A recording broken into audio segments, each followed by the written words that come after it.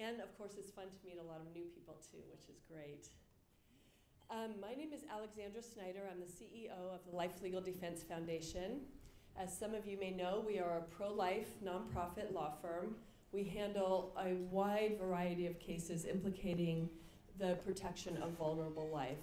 So we handle cases involving pro-life counselors, pro-life advocates who are outside abortion clinics and who are harassed and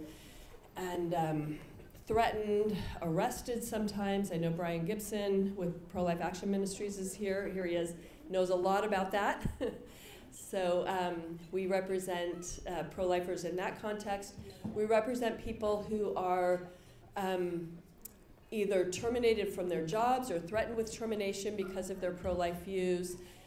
We've handled a number of cases involving pharmacists, for example, who in some states don't just have to dispense abortifacient drugs, which is bad enough, but they also have to prescribe them.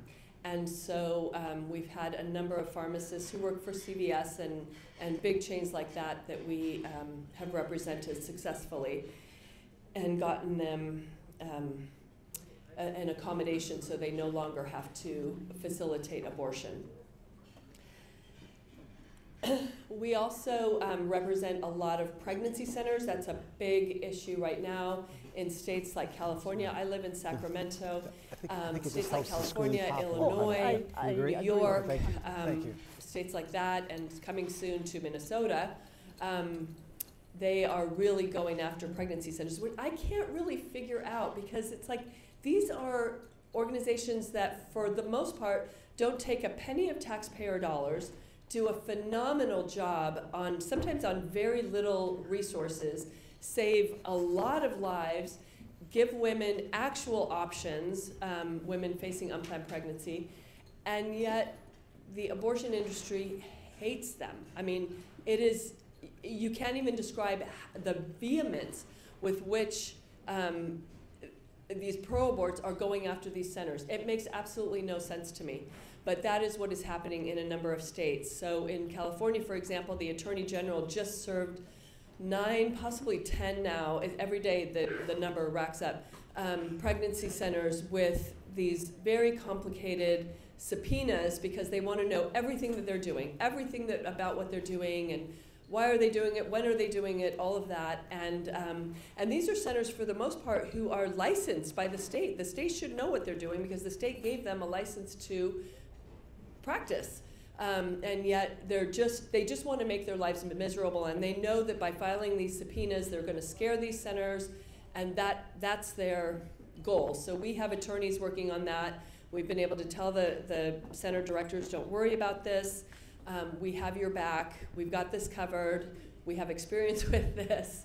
Unfortunately, we have a lot of experience dealing with attorneys general, not just in California, but in a number of hostile states. So,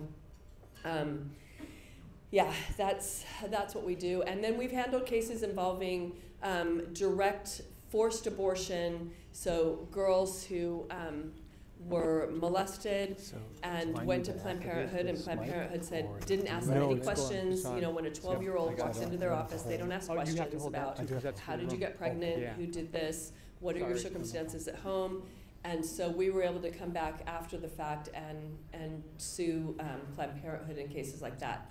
And then on the other end of the spectrum, we handle a lot of cases involving the denial of life-sustaining care. And some of you may have heard this before, but I used to call these end-of-life cases until I realized this was would not actually be the normal end or the natural end of somebody's life if it were not for a hospital or, in some cases, a family member that was seeking to deprive a person of basic care. And I'm not talking about extraordinary care. I'm talking about food and water, nutrition and hydration, sometimes given through a feeding tube, very basic things like that. And we get multiple calls a week regarding cases like that. And we have a wonderful group of attorneys here in this area who've handled cases like that for us, and very successfully, to where people who would have otherwise been dead through starvation and dehydration are now alive and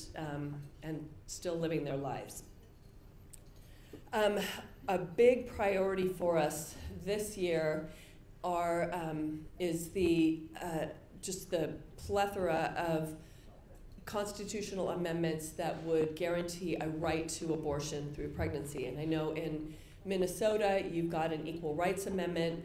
I think the pro-life groups here are doing a phenomenal job keeping that at bay. But please pray that they continue to do so, because that's really, really hard work. And the legislature here, as you I'm sure all know, is not particularly friendly, but you still have some good ones here, and so you are able to stop those things. But I do know in California, we already have last year, in 2022, I'm sorry, they passed a statewide amendment that guarantees a constitutional right to pregnancy effectively through birth. And that's what would happen here with the Equal Rights Amendment. So please be praying about that. If you can call your representative, that would be really helpful, and tell him or her, I don't approve of this. This is too far. We have a website. We still have our Ohio information on it, but we're gearing up for these next battles. But we have a website called Abortion Too Far, where we have information about what these constitutional amendments actually do, because the language that is used to get these things passed is very, very deceptive.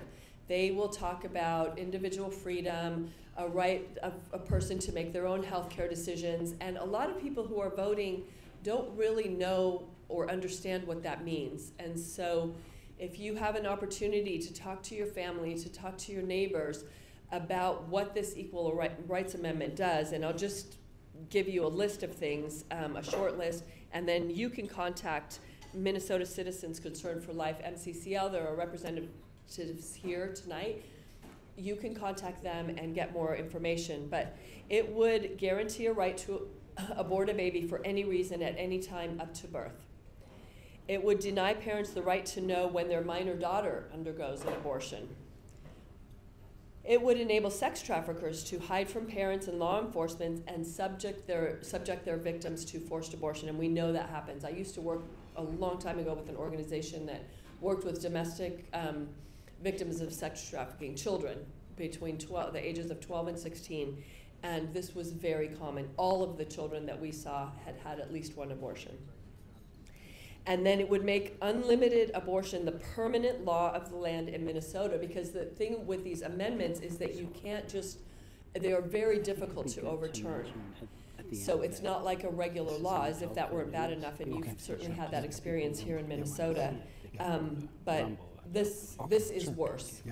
So please be praying, and then again, if you can talk to people that you know who you think might be inclined to, they won't be voting now, but might be inclined at some point to vote for something like this, let them know what this actually does.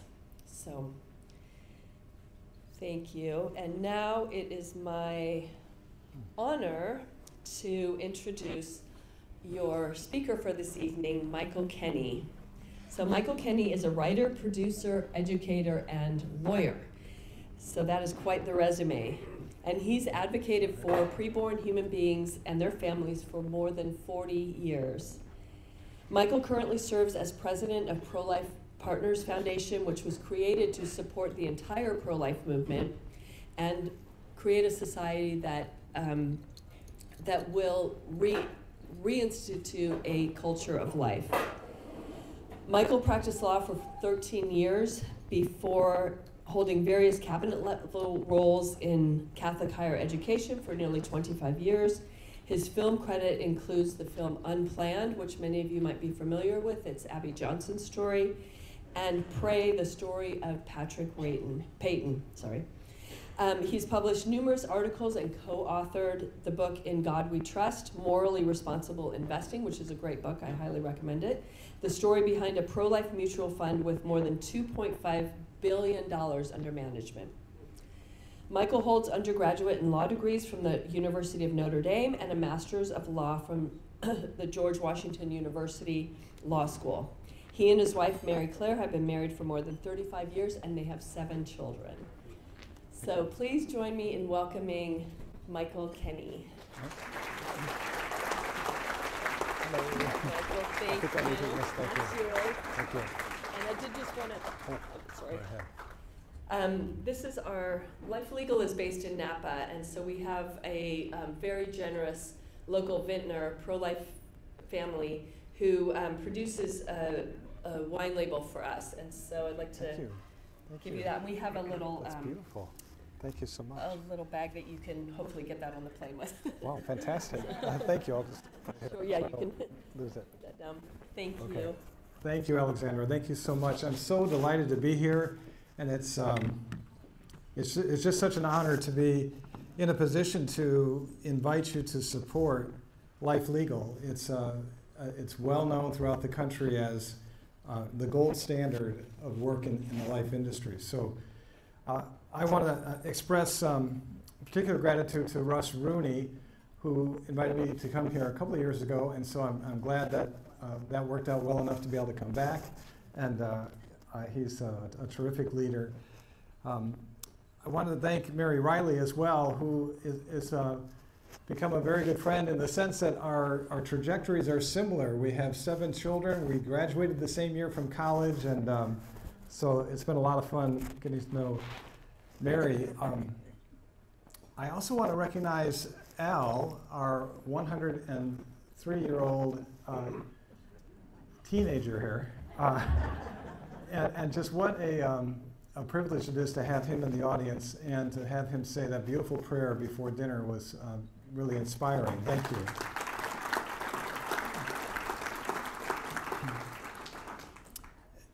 Al, Russ determined mathematically would have been in a position to have met someone that would have known Abraham Lincoln. At least it's pretty marvelous to think about. Tonight's program, I'm mixing a number of stories and videos, and I want to thank all those here at the venue who've been working to make this possible. It's a combination of a presentation, and then at a point I'm going to invite you to consider these little stories that are part of the video. But I wanted to point out that the person you just heard from, Alexandra Snyder, is Life Legal's CEO and truly one of the nation's finest lawyers. The materials that are produced through the Lifeline issues are just spot on perfect from an attorney standpoint. So in the summer of 2022, Alexandra published a beautiful article on the 14th Amendment, and you'll see that one of the pro-life ads that we're presenting tonight is on that theme. She was right out of the gate after Dobbs produced just a terrific article. And then this past winter issue, the winter 2024 issue, she issued an article called Deceptive Child Killing Ballot Initiatives. And it's the finest summation of the other side's political strategy that I've read. So hopefully there are copies still back at that table. So thank you for supporting Life Legal. They are essential. They are a lifeline for our nation. They represent the people on the front lines and many others. And finally, I want to thank Rick Bush, who has enabled this to be seen on the internet. We have lots of different wires running around and cameras, and hopefully it's all working. It seems to be. And so thank you for doing that. And a component of that is Alpha News. And so this is available on Alpha News, and perhaps there'll be a recording that you can also see later. Russ is saying that's true. So tonight, let's explore the American dream and the State of the Union with the help of Abraham Lincoln. And before we begin, let's acknowledge that so many have been impacted by abortion, and that our nation has been deceived, intentionally misled. Dr. Nathanson, the doctor most responsible for the legalization of abortion, recorded a brief message as he was dying. He said, "Teach the strategy of how I deceived America. Tell America that the co-founder of NARAL says, love one another. Abortion is not love. Stop the killing. The world needs more love. Dr. Nathanson dedicated the last 3 decades of his life to undoing what he had unleashed. In his 70th year, he became Catholic. His conversion points the way for our nation's conversion. Lincoln understood the heart of America. We are founded on God's law, eternal law, endowed by God. Lincoln urged the nation to pray, fast, and give thanks through 9 proclamations during his 4 years in office. Imagine that, 9 proclamations from the president calling for prayer and fasting. At Gettysburg, he reminded us that we are a nation conceived in liberty and dedicated to the proposition that all are created equal. He asked us to persevere so that this nation under God shall have a new birth of freedom.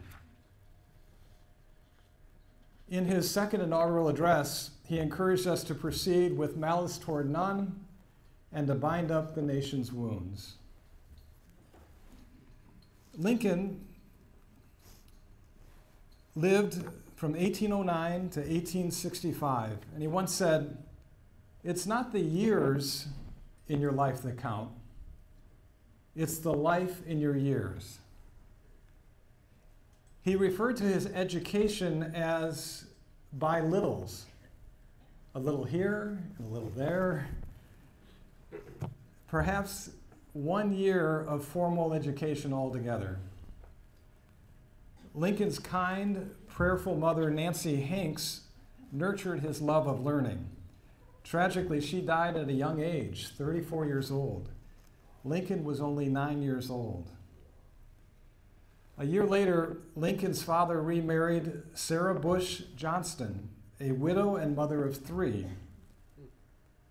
Sarah recognized Abe's potential and encouraged him to read. Lincoln called Nancy his angel mother, and of Sarah he said, "No son could love a mother more." Sarah wept inconsolably when learning of Lincoln's death. She passed away 4 years later at the age of 82. All women are mothers, some biological, some spiritual.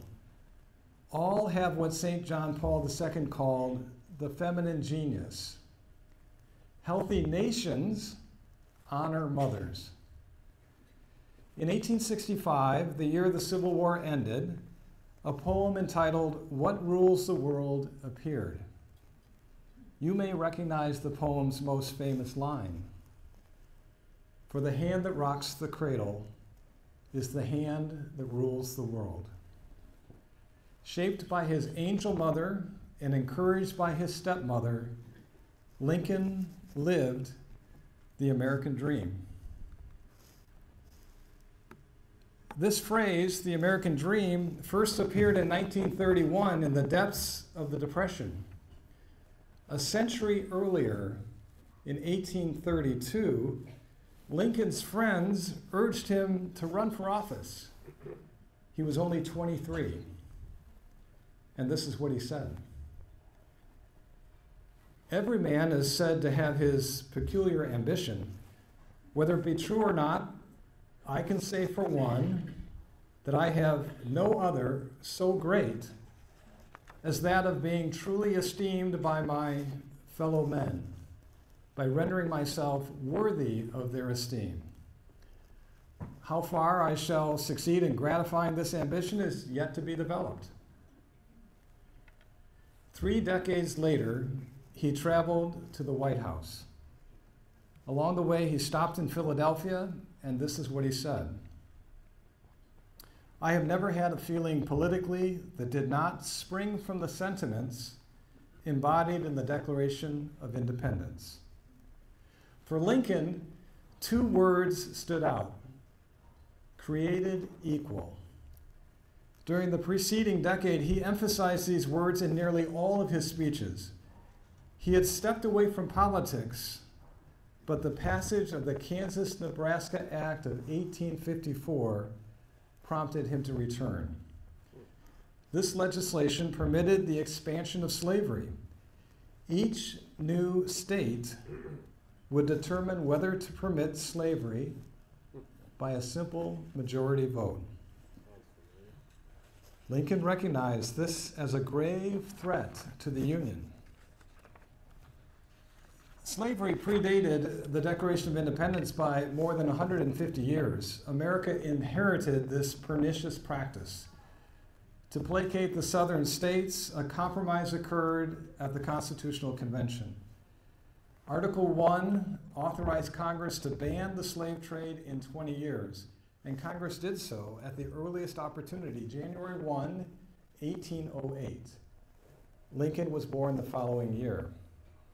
The parallel between Lincoln's time and ours is clear. Mark Twain once quipped, "History doesn't repeat itself, but it does rhyme." Historian Louis Lehrman wisely put it this way: the great moral issue in America has always been the struggle to uphold the Declaration of Independence, and in our time, to restore the primacy of the inalienable right to life of the child in the womb. Inalienable rights are not subject to majority vote, and yet today, as in Lincoln's time, states are doing just that. A house divided cannot stand. Following the Civil War, America added the 14th Amendment to ensure that never again would we fail to uphold the inalienable rights of all. People are not property, no matter how small. How would Lincoln speak on behalf of life in our time? He would speak the truth with charity and clarity. He would strive to persuade through stories. This is what Pro-Life Partners Foundation aspires to do in collaboration with every person of good faith all across America. We have produced 11 brief ads, little stories, that we invite you to share. These ads follow best practices. They come through as a result of extensive consultation, and they're anchored in research. Together with the more than 3,000 pregnancy help centers and pro-life organizations, such as Life Legal, we offer these resources to be launched nationwide near Mother's Day. I'd like to share them with you now and suggest how Lincoln might introduce these. And perhaps if there's time at the end, you can provide some feedback. You're the first audience to see this collection. In Cleveland a few weeks ago, they saw part of it. You're seeing 10 of the 11. Lincoln would begin with equal protection. America began as an idea, a set of principles, a people united by certain truths. We are endowed by our Creator with inalienable rights. We are created equal. We bear the image of God, and so we merit equal protection from the moment we exist through all stages of life. That's who we are. That's fairness. That's justice. That's America. We haven't always lived up to these principles, but because of them, we have a path forward. A century and a half ago, we added the 14th Amendment to ensure that never again would we fail to provide equal protection for all. Through the leadership of Harriet Beecher Stowe, Frederick Douglass, Abraham Lincoln, Booker T. Washington, John Bingham, Martin Luther King Jr., Mildred Jefferson, and many others, justice prevailed. But what about equal protection for those who can't speak for themselves? The littlest among us, the least among us. They too are entitled to equal protection. That's fairness. That's justice. Standing with mother and child, that's the 14th Amendment. That's equal protection for all.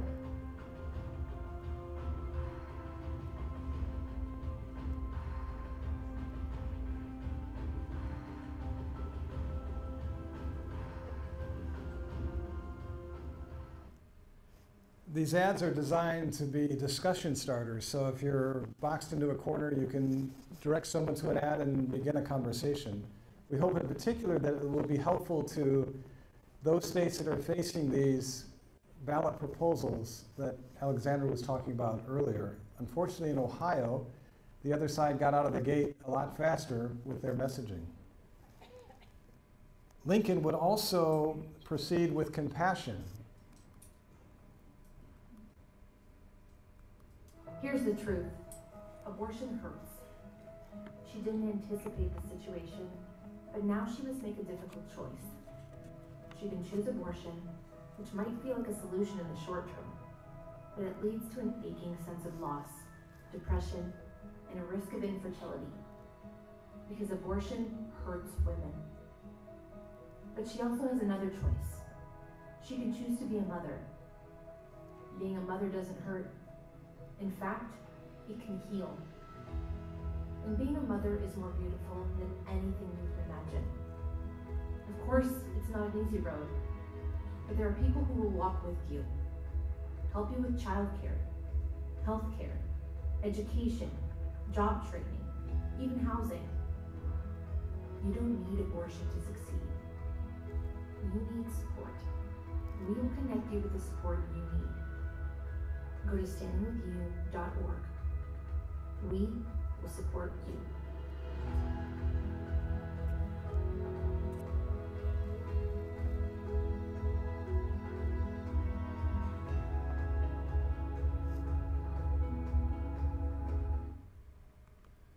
Tragically, some project that as high as 70% of abortions will now take place as a result of chemical abortion. So this one is designed to educate our country about, I'm sorry, this particular video, I skipped to the next one. This one is in Ohio. There was an article that Planned Parenthood put out stating that late-term abortions are not real, that they don't happen. And so this one is designed to set the record straight, as Lincoln would do. According to Planned Parenthood, there is no such thing as a late-term abortion. Really? 7 states and Washington, D.C. permit late-term abortions. The CDC tracks late-term abortions. More than 10,000 late-term abortions took place last year, and some centers specialize in late-term abortions. But let's bypass the spin and call an abortion facility. I'm around 30 weeks pregnant. Do y'all offer abortion at 30 weeks? Is the procedure safe and everything? Like, do y'all do these a lot? I'm just a little nervous about it. Yeah, it's totally reasonable. Yeah, we do that a lot. We have been the third trimester abortion clinic in Spanish. Oh, okay. You specialize in later term abortion? Yeah. Okay. So is the baby like gonna be really big at this point, or is it fully developed or anything yet? So, yeah, it would be in the third trimester. It doesn't have like a fully formed heart or head or anything yet, right? At 32, it does. Okay, and y'all are still able to do the abortion with the baby being that developed, right? Yeah. Okay.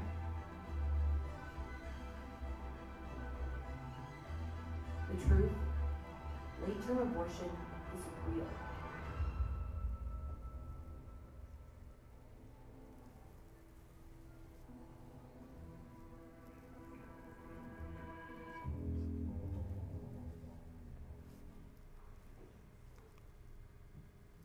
This is the one I started to introduce. It's entitled Little Pills That Kill. Abortion pills have been legal since 2000 and now make up for more than half of all abortions because they're being sold as the more comfortable solution. But abortion pills actually come with many complications and side effects, like severe pain, heavy and prolonged bleeding, fever, infection, and cramping. But these are just the complications that pro-abortion organizations mention. What they don't mention is that abortion pills can lead to blood clotting, described by one patient as the size of a lemon, incomplete abortions, which require follow-up surgical abortion, pain, sometimes described as worse than childbirth, mental distress and the fear of dying, and in some cases, the abortion pill has led to death of the mother. This isn't hyperbole. So far, 24 women have lost their lives from complications with abortion pills. And get this, nearly half of all women who take the abortion pill seek medical attention after. That doesn't sound very comfortable or safe, does it? In spite of these complications, abortion vendors have fought to remove safety regulations and to disregard the research that says women have been hurt by abortion pills. But the truth is this: these little pills kill. When I worked at Planned Parenthood as an RHA, we were told to mislead the women that came in looking for abortion pills. We were instructed to tell them the abortion pills were going to be easy, and we knew they weren't. Still, I was told to go to the grocery store and buy a lemon to show the women how big the plots would get. These women were experiencing intense pain, and they were afraid for their lives.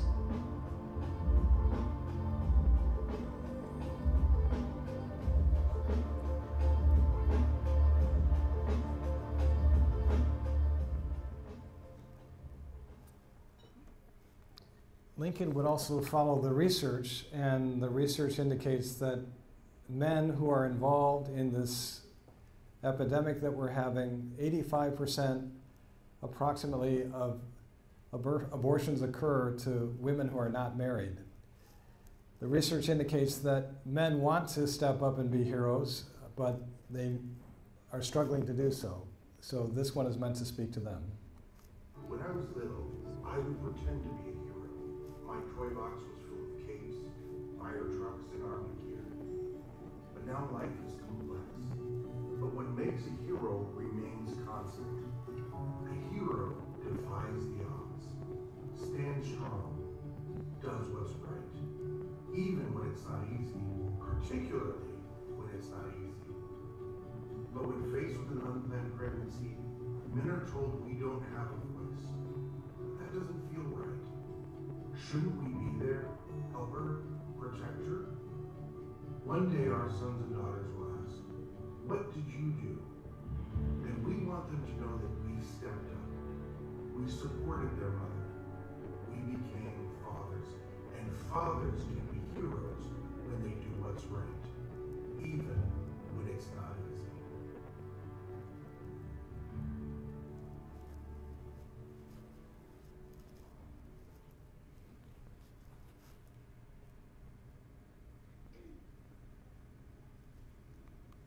This next ad speaks to women in a particular way and authentic feminism in the sense of authentic rights. Women have a history of rising above. When they blocked our right to vote, we marched. When they paid us less, we secured equal pay. When they devalued us, we built a movement. Now they tell us we need abortion to succeed, that abortion is part of our empowerment. But there's no victory in ending the lives of our own children. There's no empowerment. There's only harm and loss. Abortion hurts. It leaves us with a giant hole in who we are. When someone tells us we are not up to the challenge of being a mother, let's remind them who we are, what we have overcome, how we have risen above. We don't need abortion to succeed.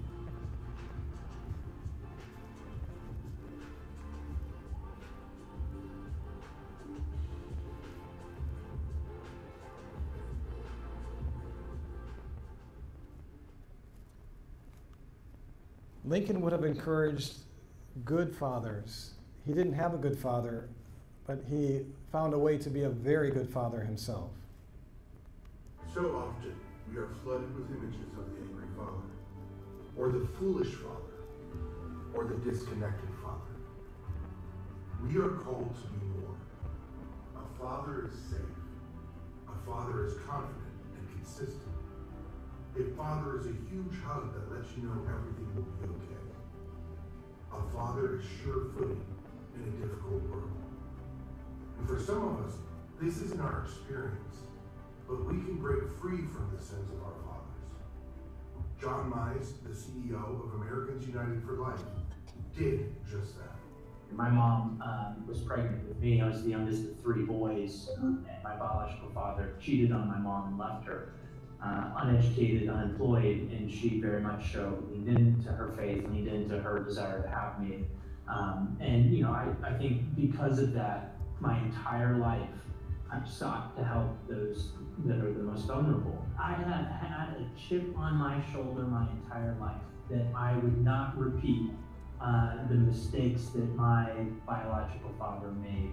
I also had the privilege of not formally being adopted. My mom remarried when I was 10, and Herm was a high school history teacher, a golf coach, and a basketball coach.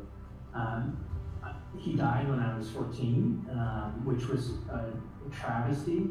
However, you know, his legacy lives on in me. I've taken his last name officially when I turned 15, and I would love to honor him for, you know, while it was only 4 years, it was 4 very pivotal years in my development. And so there's 2 components to that: the chip on my shoulder that I'll never repeat how my biological father acted, and then honoring the man who I took his name and, you know, have identified him as my father my entire life.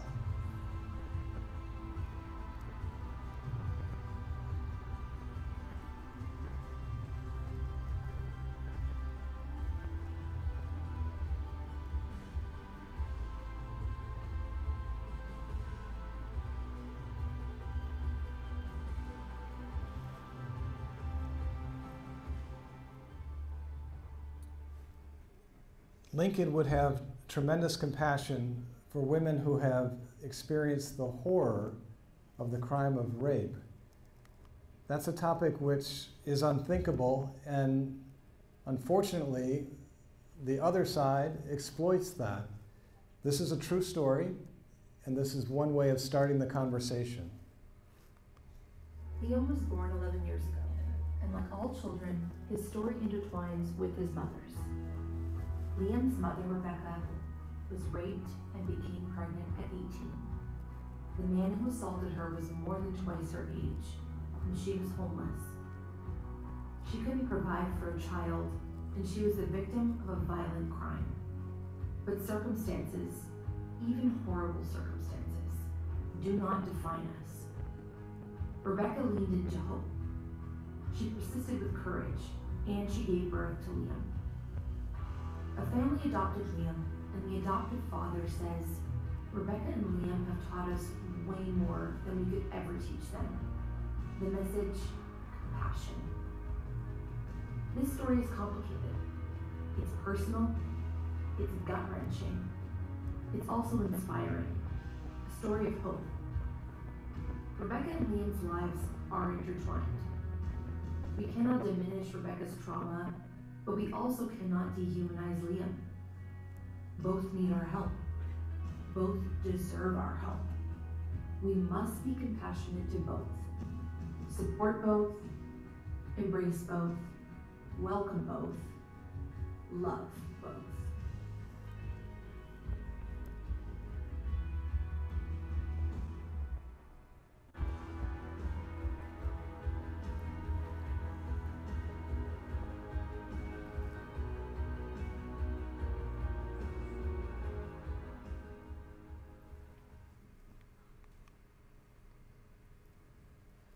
There are people who have survived abortions. This too is a true story. In August 1977, a 19-year-old college student, Ruth, wasn't feeling herself. Ruth's mother, an OB/GYN nurse, recognized the symptoms. Ruth was pregnant. Ruth was engaged to Elliot, her high school boyfriend, but their engagement couldn't save their baby. Ruth's mother was livid. They pleaded with her, but it didn't matter. It didn't matter that they wanted the baby, and it didn't matter that they would soon be married. Ruth's mother demanded an abortion. This was the last time Ruth ever saw Elliot. Ruth was taken to the hospital where her mother worked, and where a doctor owed her a favor. Without proper consideration and without Ruth's consent, The doctor performed a saline abortion. Ruth and her preborn baby suffered. The saline solution burned the baby's body. After 5 days, Ruth was finally induced. Everyone expected a dead baby, but I was born instead. My name is Melissa Oden, and I am the founder and CEO of the Abortion Survivors Network. Most people do not realize that abortions fail, are stopped, or reversed, and survivors like me exist. There are an estimated 85,817 abortion survivors since 1973, which means there are roughly 1,734 survivors every year. The trauma of abortion survival is real. You feel isolated, disregarded, and different in a way that no one else can understand. We are who abortion kills. I am not a clump of cells. I am a human being. All of us are human beings. All of us have equal value. Abortion is not healthcare. Abortion is not reproductive choice. Abortion is the intentional killing of a human being. We are survivors. We pull back the curtain. We personify the violence. We are literally the voice of the voiceless. And for survivors, we're here for you. We exist for you. We will help you. We are the Abortion Survivors Network.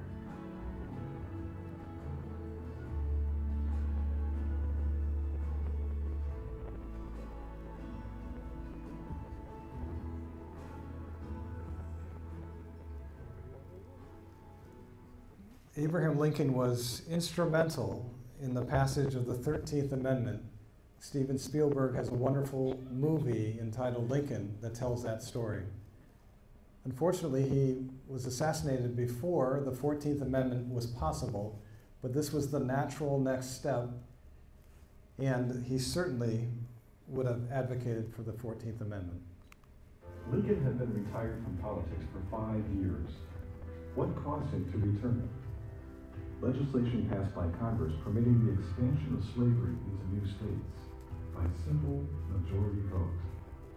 Lincoln saw through the smokescreen. This ignored inalienable rights. This eviscerated the Declaration of Independence. Beginning with his speech at Peoria in 1854, he would spend the next 11 years bringing attention to created evil. If those being denied liberty are property, as ruled by the Supreme Court in Dred Scott, then no cause for concern. But if human beings, then they are denied their inherent, inalienable right to life, liberty, and the pursuit of happiness. It would require the best of Lincoln's gifts of persuasion, reason, and articulation to bring his fellow citizens to see the truth of the matter. In the end, the war came, and Reconstruction followed, necessitating the 14th Amendment. The amendment's author, John Bingham, penned sweeping language. He sought a simple, strong, plain declaration guaranteeing equal protection, no matter how weak, how simple, no matter how friendless. From the moment we exist, we are endowed by our Creator. We are created equal. We have inalienable rights. And we are guaranteed equal protection, no matter how weak, how simple, no matter how small. That's the 14th Amendment.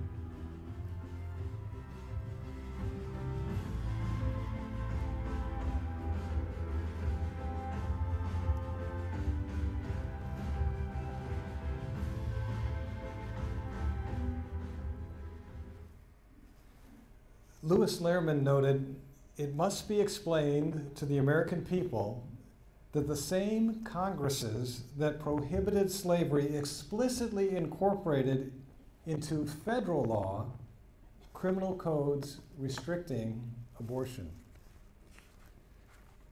While visiting America 200 years after the Constitutional Convention, Pope John Paul II said, "The dignity of America, the reason she exists, the condition of her survival, yes, the ultimate test of her greatness, to respect every human person, especially the weak and most defenseless ones, those as yet unborn." 2 years from now, America will celebrate the 250th anniversary of the Declaration of Independence. As Lincoln noted, the way is plain, peaceful, generous, just. a way which, if followed, the world will forever applaud, and God must forever bless. Every life counts. Everyone deserves a chance.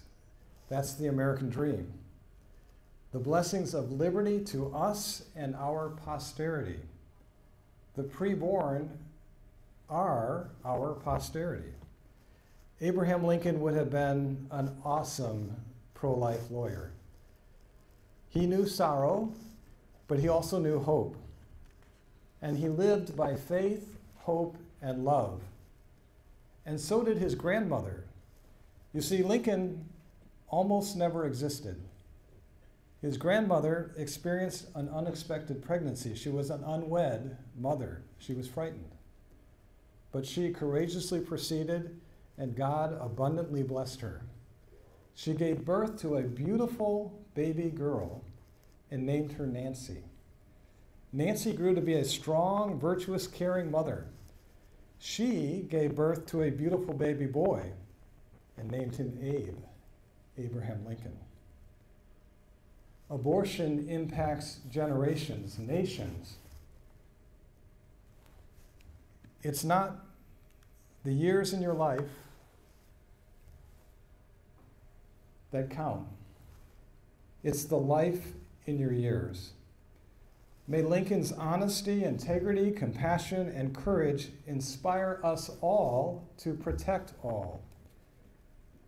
Thank you for supporting Life Legal. Thank you for supporting life. May God bless you, and may God bless America.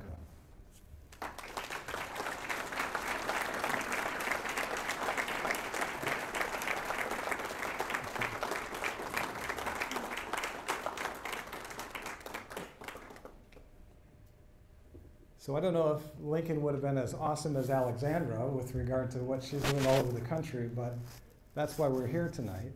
And I know that you're here to support Life Legal, and I'd like to make some comments about that. But before I do that, if there are any questions, if there's time, I'm happy to respond.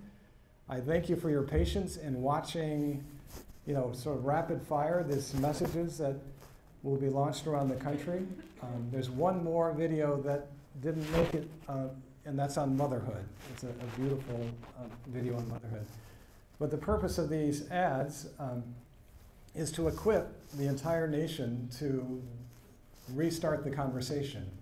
I had the privilege of knowing Dr. Bernard Nathanson. He served as an expert witness on a case that I had before his conversion, and he was the darkest soul I have ever met in my life. The most tormented person I've ever met. And about 7 years later, at this point I was in Catholic higher education, and I noticed that he was coming to speak to Michigan because he had published a new book called The Hand of God. And so my lovely wife, Mary Claire, we have a large family, as you've heard. I said, could we go to this dinner? I haven't seen him since that dark day in New York City when he was the expert witness in our case. And we did, and I have never seen a more magnificent transformation. He could not have been more humble, more compliant, and more dedicated to undoing the deception that he had unleashed. Life Legal is battling that deception every day. It's getting worse. It's becoming institutionalized. And it's a cancer that has to be eradicated. I thank Russ for allowing me to present Lincoln to you, because slavery was, of course, a horrible cancer, was, of course, completely anathema to who we are as America. But because the principles that are laid out in our system are in place, we have the opportunity to educate, to persuade, and ultimately to win, because that's the truth. But we're in a horrible spiritual battle as well. Deception comes from the father of all lies. It's a profound, diabolical situation. And in this past year, you've seen that Satan is more and more visible. Unfortunately, a neighboring state permitted sort of an image of a satanic force in the Capitol at Christmas time. Lots of other sort of out in the open. There are those who, though, say that in a sense that could be a good sign that the evil side realizes their time is coming to an end. So I urge you to consider utilizing and sharing these ads. This has been a project that's been ongoing for about 9 months. And there'll be 2 webinars, one on Tuesday, April 30th. We'll get it out to Russ and others. That's primarily for leaders across the country to learn about how to download and use these ads and to encourage their organizations. And then the following Tuesday, May 7th, we'll be introducing them to anyone across the country. We held a webinar after the Dobbs decision, and within 2 days of promoting it, we had over 23,000 people. So, we're hoping something on an even larger scale occurs with this. This is all free product that is meant to just flood the airwaves. So, so you were very patient in seeing a lot of these rapid fire, but if you envision these being sent strategically, hopefully they will catch on, and hopefully they will be sort of the kind of messaging that will become commonplace and get us in a position where we can comfortably advance ultimately the 14th Amendment.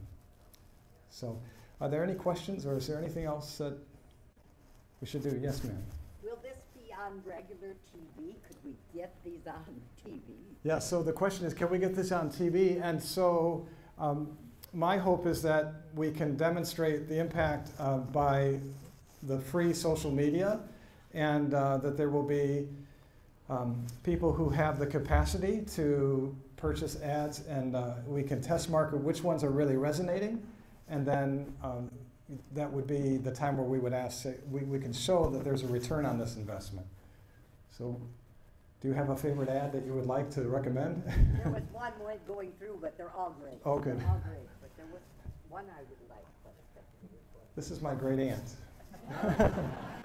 Thank you very much. Yes. Do you want to have the microphone so people can hear you?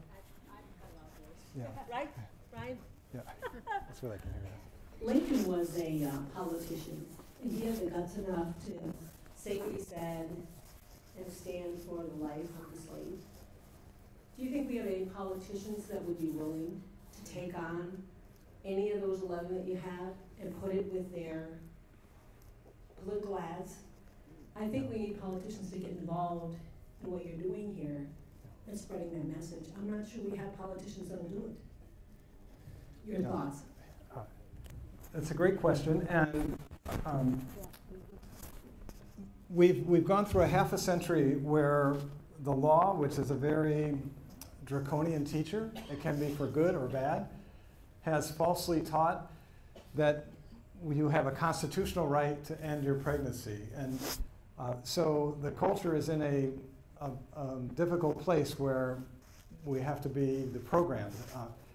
And so I'm not a politician. I don't know the dynamics of those who are running. I very much am drawn to Lincoln's first political statement, which was his motivation for being in politics was so noble. And I think that there are people who are now in a position, maybe perhaps with sufficient security with their life, that would be comfortable running completely on principle without any concern about whether you're ultimately elected. Right now, the statement that President Trump issued created a lot of concern for pro-life leaders around the country. Should he have said that he's in favor of a ban? I am of the belief that he did the right thing at this time. Lincoln was very savvy about, if you watch the movie about the 13th Amendment, he was very savvy about positioning, and he spent, as I said, 11 years talking about created equal to get that message out there. So I think at this particular moment, those running for public office should be advancing those principles, and then should say, or could say, comfortably say, that the Supreme Court in Dobbs sent the question back to the states so that the country can discuss it. But the politicians should also be courageous enough to say, but there is an answer here. The 14th Amendment, the legislative history behind the 14th Amendment, Alexandra's article is a wonderful, concise description of how to talk about the 14th Amendment. And that's the ultimate answer. And that someday, hopefully soon, the Supreme Court will be confronted with that specific question, which was discussed in the oral argument in 1972. You can now go to the library and take out the audio tape, and you can hear when one of the justices asks Sarah Weddington, the attorney for the abortion side, the youngest person ever to argue before the US Supreme Court. And she literally has sort of an adolescent giggle in response and says, well, that would be a very difficult. If you apply the 14th Amendment, I have no case. She admits it. It's on the audio. So I'd like to do a commercial with that audio tape. So we have to get to that place. And we have to also build our culture where we, unfortunately, 85% of abortions are occurring because we're not living the virtue of chastity. You know, we've Planned Parenthood, as part of their business plan, introduced curriculum into all the schools 40 years ago through SECUS that misled our youth and corrupted our culture. But you know, hope springs eternal. We have to make a course correction, and I'm hoping that these ads will help provide language for those running for public office. Question.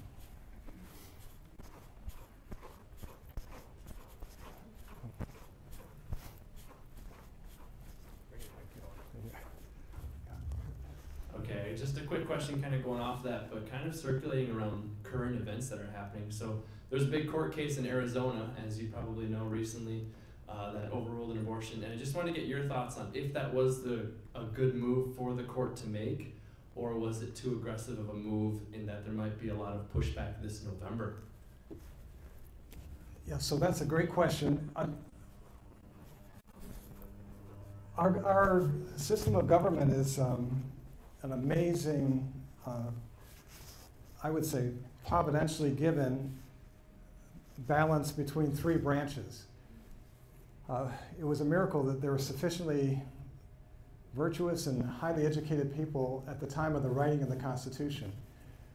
So the court did absolutely the right thing. The court's job is not to kind of determine whether or not this is going to have a good effect for the culture or whatever. It's the law that was in place by Arizona, as it was with many states right around the Civil War, because to protect the human being from the moment they knew the human being existed.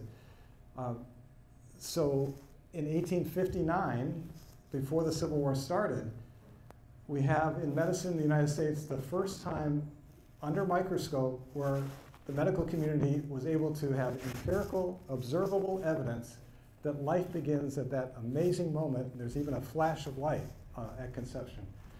So that's why all the state laws changed at that time, including Arizona's around that time. So the court acted with integrity by acknowledging that. And there will be, you know, and you can see the consequences of the various people trying to scurry around that. But we have to be standing on principle.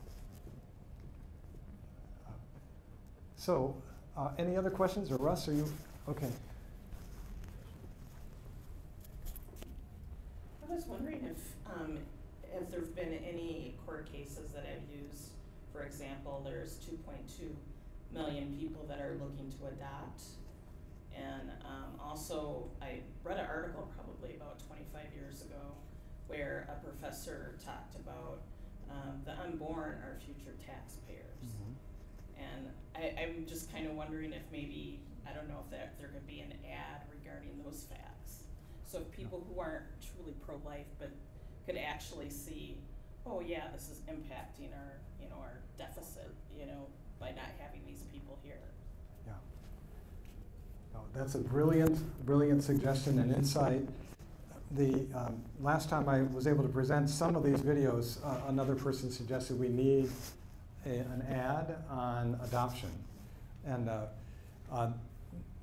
so I mentioned at the outset that these ads resulted from gathering the research that terrific organizations around the country had collected, and 11 issues kind of came to the top.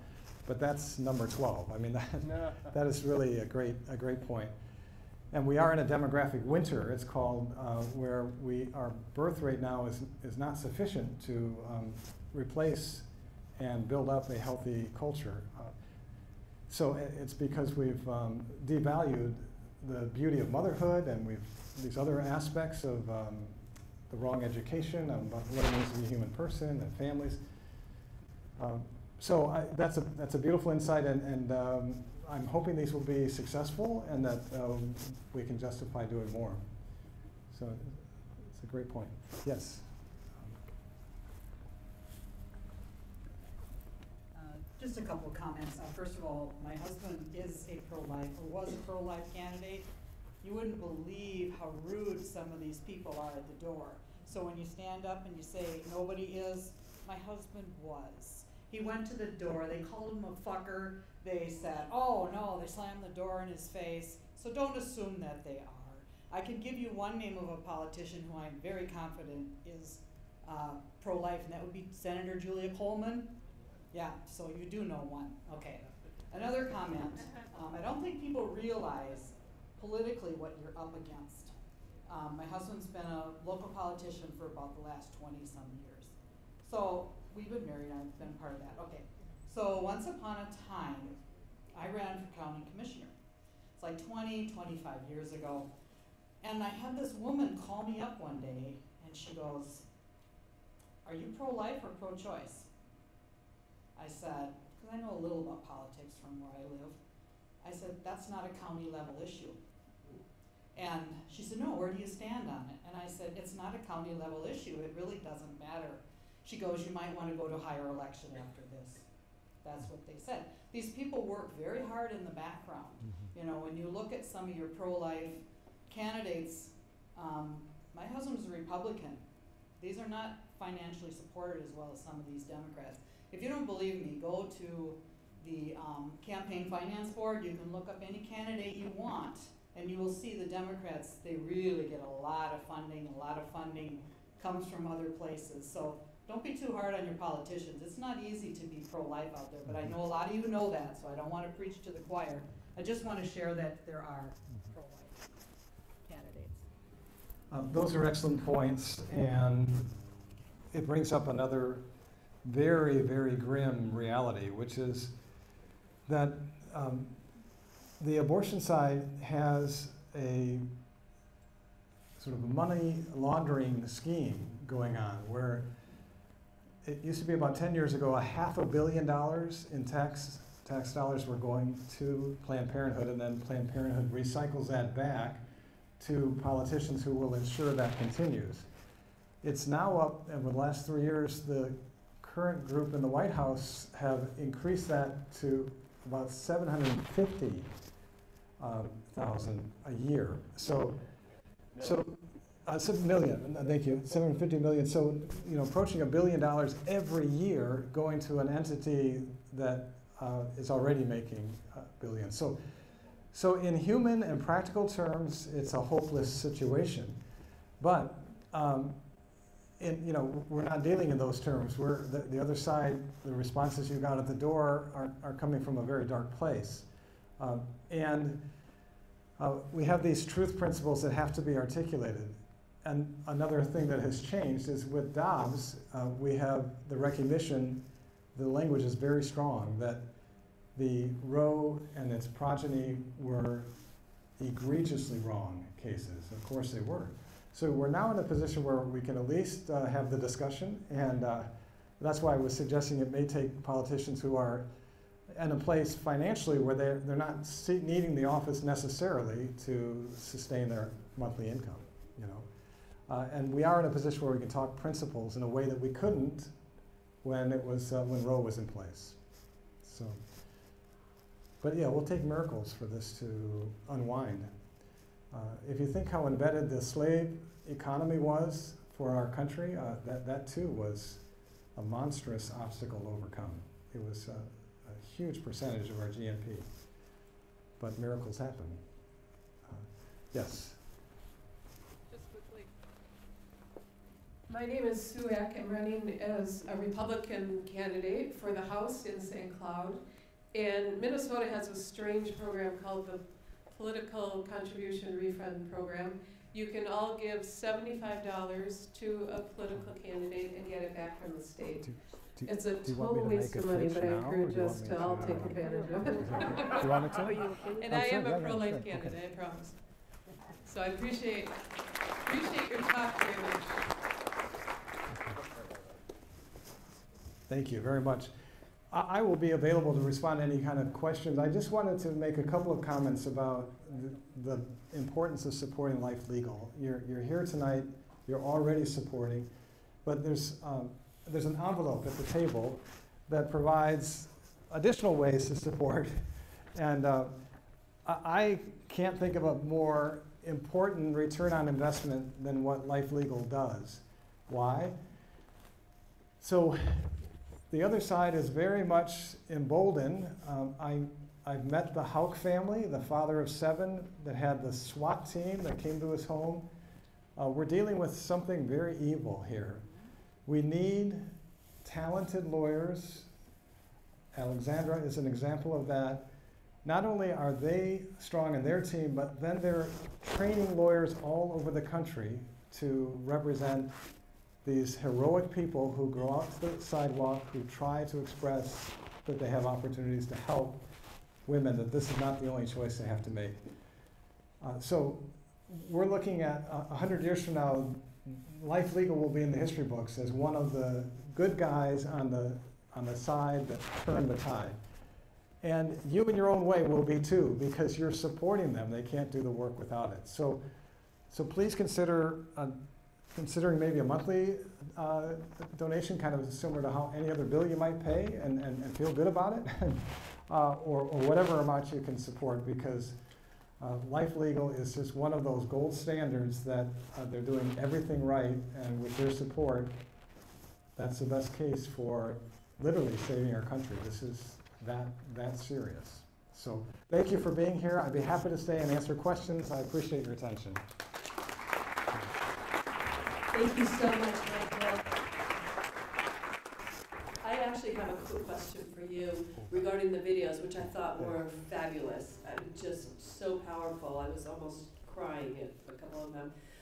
But are these only available to organizations, or are these available to everybody? Everybody, yeah. So please be aware that you will also all be able to access these videos. And I say that because we work very hard in the courtroom, we work very hard in the public square to try to convince people, and we do billboard campaigns, we do all kinds of things. In fact, we did recently a chastity billboard campaign, because we don't see those very much anymore, in response to something that California Governor Gavin Newsom did, which was horrendous. But we put out a bill, and it just said, safe sex for marriage, plan your future, not your abortion. So, and then we have a website called Abortionless Future that goes with that. So, and those things are great and really important, but what we saw in Ohio with the defeat of, with the passage of issue 1, the abortion amendment there, by a margin of 60 to 40%, 60% of the people who voted for it to create a constitutional right to abortion, those same people had the year before elected a radically pro-life governor. I mean, it's just really schizophrenic, but what we're seeing is that everybody needs to start talking about this to their families, to their friends, to their neighbors, and these videos that Michael showed today are a great tool to do that. So if you just keep that in mind, when you think of somebody who maybe you've had a hard time talking to them about pro-life issues, you can send them the video and just say, hey, just take a look at this. And then, and again, as he said, their whole purpose is to foster conversation. And then say, hey, if you want to talk about this, I'm ready to talk. If not, that's okay. I mean, I don't think you can force somebody into this position. But at least, because these are really, really good. And I think you probably know which people you know who might be maybe moved by one or more of these videos. So thank you. Thank you, Michael. Thank you all so much for coming. Thank you. We just so appreciate you being here. As Michael said, there are envelopes on the table, so please feel free to fill those out. You can use checks, credit cards, any form of currency, although I don't think we take Bitcoin yet. And then we'll come and collect those as the evening goes on. But feel free to stay if you have questions for Michael, if you have questions for me or my team. I do want to recognize Mary Riley and Wendy Cravallo, who are sitting over here. If you guys could just stand up. I just thank you. We have an amazing, a small team, but an amazing team. So thank you, Mary and Wendy. Thank you, Russ, so much for just organizing this, for getting people together. You're such a connector, and we're so grateful for you. So, no, we're Russ, but thank you, Russ. And again, thank you, all of you.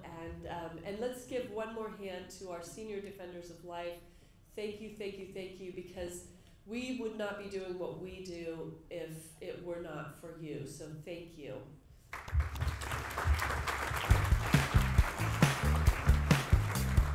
God bless you all. Have a great evening, and I hope to see you again next year or before. God bless you.